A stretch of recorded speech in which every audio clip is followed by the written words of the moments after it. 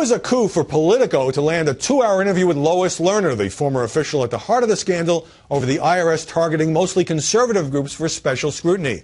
Lerner, of course, hadn't said anything since pleading the Fifth. I respectfully exercise my Fifth Amendment right and decline to answer that question.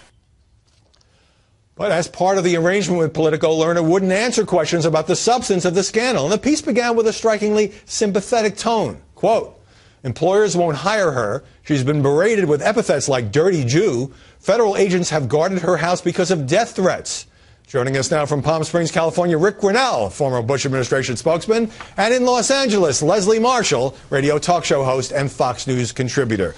All right, Rick, this was a big exclusive. I don't think many news organizations would have turned it down, but should Politico have agreed to the terms, knowing that Lois Lerner was not going to answer substantive questions about the IRS scandal?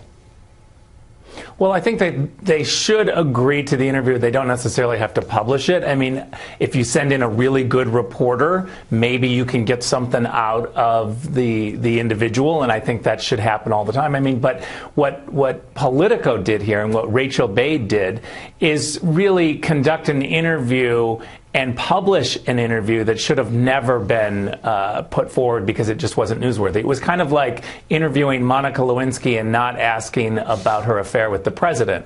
I mean, Lois Lerner had 3 lawyers in the room with her, and the most we got out was basically that she rescues stray dogs. I mean, it was a terrible interview. Well, Leslie, but was it newsworthy in the sense that we found out, even from her own self-interested point of view, what her life has been like, the fact that she and her husband have had to spend hundreds of thousands of dollars on legal fees, despite the gaping hole at the center, which was not talking about her role in the scandal?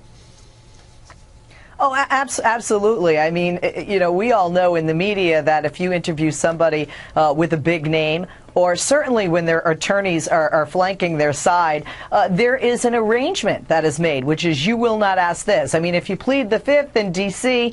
Before members of Congress, you're not going to have the big reveal with Politico or anybody else. But I do think this should be published. There are things that I didn't know about her. Not that we're saying, oh, this is a kinder, softer, gentler. But I think she reiterated, and for many people who may not have been aware of, why she did what she said she did, why she maintains that, and quite frankly, a glimpse into other facets of Lois Lerner. It's also a name that would get people to Politico and to read this. Yes, that is true. I think they did the right thing. I think they did the right thing in doing that. You get a big name like that, you do what you can. You know you're not going to be able to go certain places.